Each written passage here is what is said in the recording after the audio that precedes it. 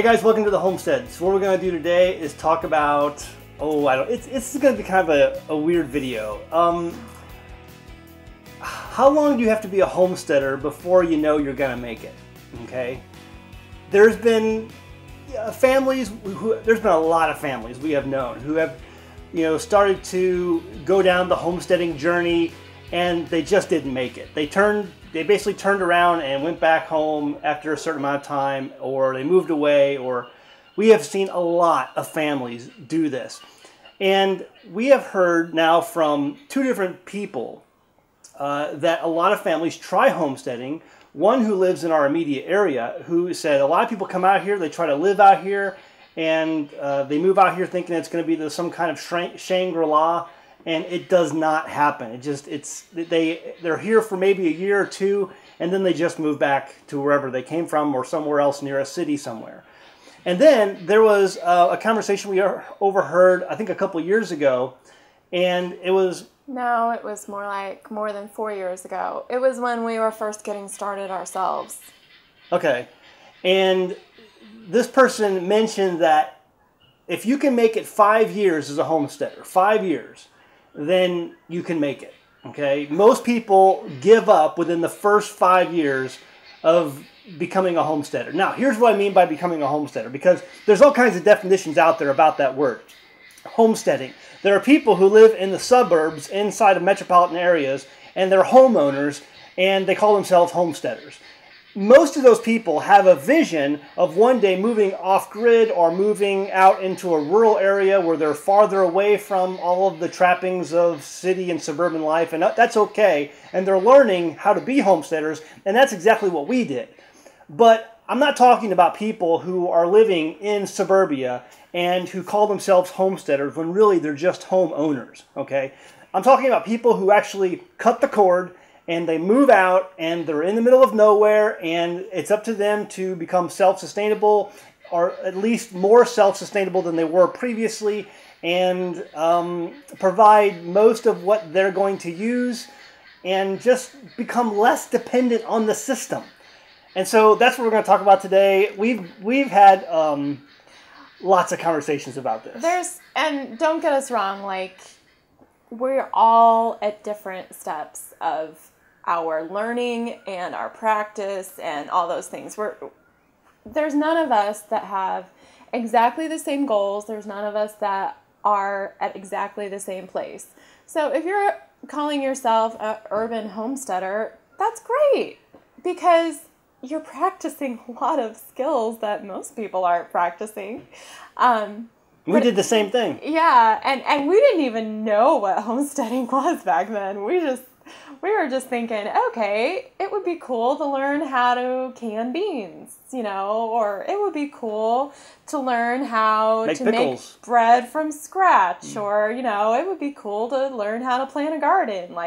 That's the kind of things that we were doing. We just thought, okay, that's something that we want to do. We did not call ourselves homesteaders. I hadn't even heard that word back then. I mean, there was... Right? Yeah. We were trying to figure out. A lot of it came from a preparedness mindset. How do we become more sustainable? How do we learn how to do these things if one day they're taken away from us and we have to do them ourselves? And so that was where a lot of the learning stemmed from before we learned about homesteading.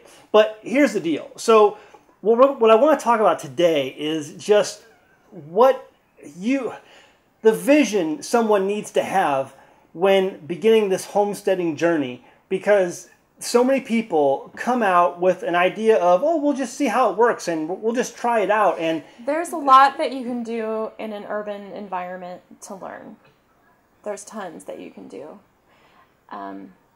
But let's be honest with ourselves and realize that when you buy that property, when you move to that property in the country and you're ready to go full force and you're like, I'm going to do this. Okay, that's a major step. You're no longer practicing. You're full-fledged. So that's what we're talking about, yeah, right? Because I think so many people come out here and they don't realize the work involved with, having some livestock. Sometimes you have to train livestock, you have to care for them every day, you have to feed them. The work that involves a garden, to be able to put up most of your produce and the food in your pantry that you're going to be using. There is so much work involved that I think a lot of people, they just did not understand, the kind of commitment it takes to put into a homestead, to make it productive and to make it, produce for you. And it's really a completely different lifestyle. And if you have not been willing to cut the cord with things like convenience food that you're used to back in, the city, or, you don't like living, an hour or an hour and a half, 2 hours away from a major metropolitan area where you can go to Aldi's or Trader Joe's or whatever favorite store that you have back home that you're used to going shopping with. If you're not willing to do without, and you get out there, that really, it eats at you. And so really what we're trying to do here is, make sure that you really want to do this. Make sure that you're really committed to doing this. Because, we have seen so many families come out or start their homesteading journey, or we have gotten emails from people who have started their homesteading journey and then they just decided to call quits. So one of the phrases we've talked about here on our homestead quite a bit is burn the boats. We've talked about that. It's Hernando Cortez, I think in the 1500s, went to Mexico, and he and his men decided to burn the boats. And he was, I think, the first Spaniard in 600 years to actually conquer Mexico because of his ability to inspire his men. So he gave very good speeches to his men, and the final thing that he did was he burned the boats, signifying to his men there's no going back. Because a lot of these homesteaders, when they move out to a rural place like where we're at, they keep ties, a lot of ties. They have property back in the city, or they have assets back in the city. They haven't burned the boats. And so it's really easy for them to just move back, right? Or they have friends and family that maybe are... I don't know. Yeah, Are you go going ahead. to cut this? No, go ahead. I'm not cutting here, so just keep going. They have friends and family who I want to say are a little enabling. When you decide that you're going to do something, and then, you have friends and family that are like, oh, but do you really want to do that? That looks kind of hard. Why don't you just come back to my house and, have a shower or do laundry here just to today, give yourself a break. Friends and family, you know who you are, and I have taken advantage of laundry situation using a washer and dryer at a friend's home twice in the last almost 5 years now. Twice in 5 years. I have visited the laundromat a little more than twice, but only a handful of times. For like big items like... like comforters and at the end of a season when we put the coats away, the coats needs to be washed, and the blankets, heavy comforters need to be washed. Okay, I really want you to know, I am not trying to tell you that going to the laundromat is wrong. I'm not trying to tell you that going and washing clothes at your friend's home is wrong. The thing is, if you allow yourself to continue to do those things, you're going to be right back where you started. And that's okay. You should have the opportunity to do what you want to do. Just be honest with yourself and say, okay, but maybe I don't really want to do that. But if you do want to do something, pour yourself 100% into it and burn the ships. Don't keep going back and forth, because you keep going back and forth long enough, you're going to end up back right where you started. Yeah, I think there's a lot of people that, and here's the deal too. I'm not talking about off-grid homesteads, even on-grid homesteads. We know a lot of people who were on-grid homesteads that called it quits and they just sold everything and went back to the city. These were people who had electric. They had a lot of the things we don't have here, and they still called it quits because they didn't understand the workload that was in front of them and to put the effort into being successful. And so we're not poo-pooing anyone who decides to get on grid or, decides to have a little more things than we have to make life comfortable for you, okay? That's not what we're talking about. My thing is, make sure that you understand the commitment involved, the hard work that's involved, and that you have dedicated yourself 100% to making this successful. Because even if you're an on-grid homestead, an off-grid homestead, it doesn't matter. We want you to be successful. We want you to be here in 5 years and still be going down that road. We're here now 5 years, almost 5 years. We've been here 5 years. Or off-grid for 5 years. Okay? Almost. Almost off-grid for 5 years. At the end of the summer. And there's no way we can imagine going back. And there's no way I could imagine, pulling up stakes here and going back. I would never go back to the city. I will never leave this land. I will be buried on this land, and I mean, there's no way. I had an actual nightmare about it once, where I dreamt that I was in an electric house, and I woke up in an electric house, and I didn't know what to do. I mean, it was really a nightmare for me. Like, I really was scared, and then I woke up from my dream thinking, okay, whew, that's not my reality. Thank goodness I'm here at home. This is our home. Do we want to talk about more about that, or what? This is our home? No. Okay, so here's what I really, I look at homesteading as your identity. I look at the people that we've seen as being successful, the ones that have poured their heart and soul into something. It has literally become who they are. They look at the work they do as work, but they also look at the work they do as a means of fulfillment, and seeing what they do not only in this amount of time, but in the long term. Like, they have a vision for the long term, not just for today. But it has become that those long-term goals have become who they are, and it's no longer just something that they're doing. It's become their literal identity. It's really easy when you first start out something new to see, wow, this is cool. It's exciting. Like, yeah. I'm proud of myself. Like, pat myself on the back, or, I did something that I've never done before. That's human nature. You can do that. What I'm talking about is the long term, like the day in and the day out. This last week was it was okay. I mean, it wasn't too rough. We survived. But both Zach and Caleb were sick, and I'm a mom. I deal with this kind of stuff all the time. Like, if you're a mom, you know what I mean. You've changed 1 million diapers. You just deal with this arena. I don't wear diapers. And Caleb doesn't either. The thing I'm talking about is, like, when you're sick and when your kids are sick and stuff is coming out both ends and you don't have a flushing toilet, that gets a little bit,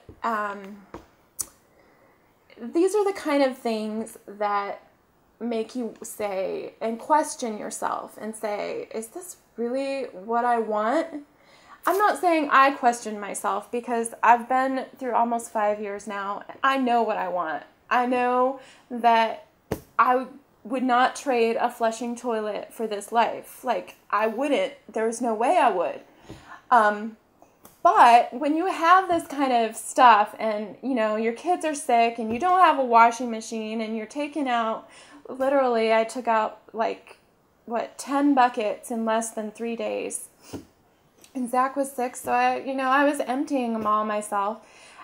Again, I'm really not trying to complain. I'm really just trying to put it into perspective and say, these are the kind of real life things that happen. And life can be all peachy. You can pat yourself on the back for something amazing that you learned the first time. And isn't this cool? And wow, I don't have to have running water. And that's kind of cool. But then day in and day out, when real life sets in, is it really, really what you want? Like, I think what we're trying to say is this really, really what you want? And decide that it is really what you want. You got it in your mind, burn the boats. And even physically in your life, burn the boats. Because if you decide you want to go down this road, you know, it's going to be even more costly for you in the long run, both emotionally and physically, to decide to get back in those boats and go back. You know, you're going to have to deal with, you know, reselling a piece of property that didn't work out for you because you didn't have the commitment involved, and it just becomes a headache. Your kids weren't, you know, ready to jump off into something like this. They didn't understand that it was going to be this kind of level of commitment and this kind of level of work to work on the homestead. And so you got to prepare yourselves. And just to be honest with you, if you're thinking about doing something like this, and you know you have children who are preteen or teen, I'm just going to tell you, it's going to be much harder for you. Because if your kids are used to having Game Boys and tablets and cell phone coverage and all the conveniences and going with their friends to McDonald's or whatever, you know, fast food hangout they go to in the city, and then all of a sudden you move them out in the middle of nowhere, you know, 2 hours or an hour and a half away from any major metropolitan area, those teens and preteens are going to have the hardest time dealing with it. And they're going to make you, the adult, your time much, much more difficult. When we had our kids get started on this young, Caleb knows nothing different. He was born, and then 7 weeks later he was off grid.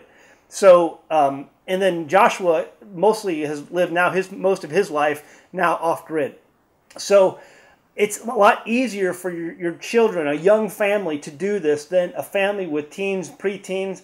And I get it. I mean, here's the deal, folks. If your kids can do this with you, it's going to make your job much more easier because you can share that workload with your teens or preteens. They can share in the chores to get the jobs done around the homestead. But let me tell you something. It's like the Matrix. If you unplug your kids too late, well, it's just the way it is. I mean, people make all these analogies to Matrix, you know, in our lifetime.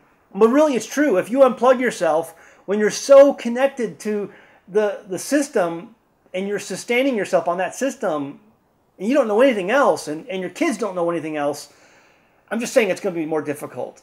And we've seen it over and over again from families, and we've heard it in our inboxes and emails that families who start this too late, you know, it's difficult. The one that I've heard a lot too is, and I've heard several testimonies to this, is young couples who have moved off-grid or started homesteading before they've had children. Mm-hmm. And then the children come into the mix. They have babies, you know, they get pregnant, and all of a sudden, this is too hard. We can't do this with kids. And they head back to their urban lifestyle.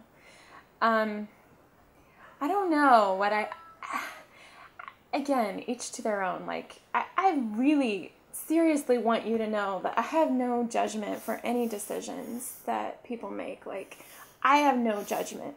What we want to do is to save you from making a decision, a rash decision even, by looking at us and saying, oh, I want to do what they do because, you know, it looks cool. Well, we just want to be real and what's that? Help you to understand that it's not all just cool. What's that you're reading? I mean, what's that word? It's called mettle. METTLE or EL. You know, to how a person would measure their mettle. It was like a word of strength, right? Like, I don't know what comes to. I mean, I read a lot of historical fiction, and I kind of think gumption.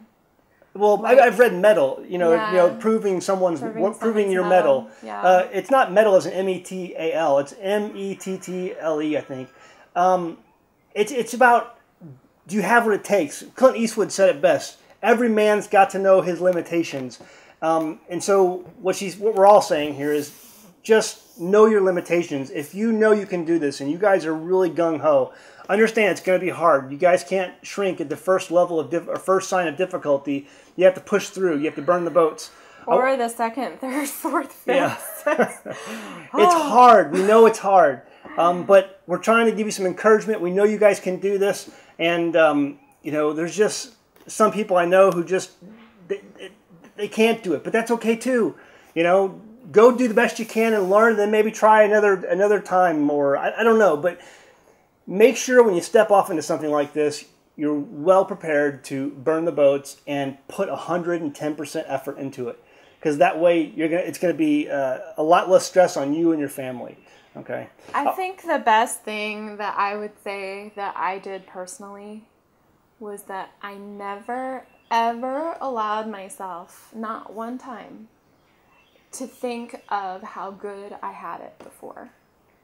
How in any aspect of life. Oh wow! Oh, it was so good when I had a washing machine. Yeah, when I had a washing machine, or when I could put all those dishes in the dishwasher, or it was so nice when I don't know, when I could.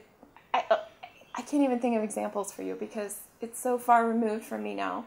But I never let myself think that. Like, I never let myself think, oh, wow, it was so nice when I could. Oh, but I have to do it this way today. No, I never let myself do that.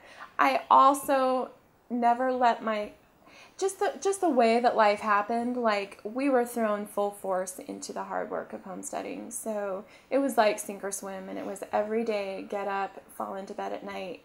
And I was not online at that point. I had very little contact with anyone outside of our homesteading experience. So for me, it was really cold turkey. I had basically no contact with people from my past or the internet. I was off the internet for a full year. I look back, that was the hands down hardest year of my life, and a lot of it sucked. I'm just going to tell you. But I came through it, and I came through it a lot stronger, and I realized what I was made of. And I think had I not done those things, I'm not sure that I would have had the full commitment that I do today. Because now I can look back at that and I can say, wow, things are really cake compared to what they used to be. Like, I mean, it's really cake. It's not like, I went through a struggle, and when you turn around and you see the struggle that you came through, I can do anything now. Hey guys, I want to keep this video around 20-25 minutes, so we wanted to make this video by, hey, listen, if you can make it 5 years, you can make it. Okay, we see a lot of people drop off within the first 5-year period. And we've had 2 people now come to us and tell us that that's really,